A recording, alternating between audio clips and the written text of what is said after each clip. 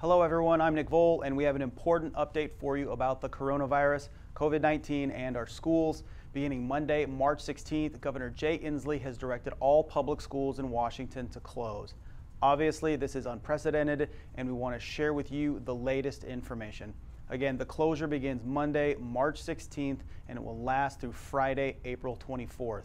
Earlier this week, Governor Inslee announced this closure period for Seattle area schools, and now he's expanded it to every Washington public school. In addition, effective immediately, all athletics and morning, afternoon, evening, weekend school activities, all of those are canceled. Of course, this leaves families in a difficult position. There are a lot of details to be sorted out, but for now, here's what we know. Educational Service District 112 child care centers will remain open in Vancouver Public Schools. Also, the district will provide meals to all students affected by emergency closures starting Monday. From 10 a.m. to noon, at the front of the schools on your screen, students can pick up sack lunches. Our nutrition services staff will be working diligently to keep kids fed.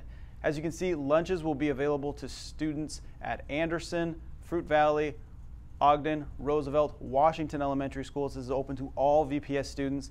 The sack lunches will also be available at Discovery, Jason Lee, McLaughlin Middle Schools from 10 a.m. to noon. The closure will mean lots of missed school days. Some of these days will be made up between June 11th and June 19th, and June 19th will be the last day of school. The state will issue waivers for the balance of the days. For seniors, graduation dates will not change. Now, there are still a lot of questions out there from families, students, and staff, and the district is working to make information available in as many ways as possible. Information will go out via email, text messages, phone calls, updates on the district's mobile app, the district's website, vansd.org, Facebook, on Twitter, and also at the information line you see on your screen there, 360-313-1401.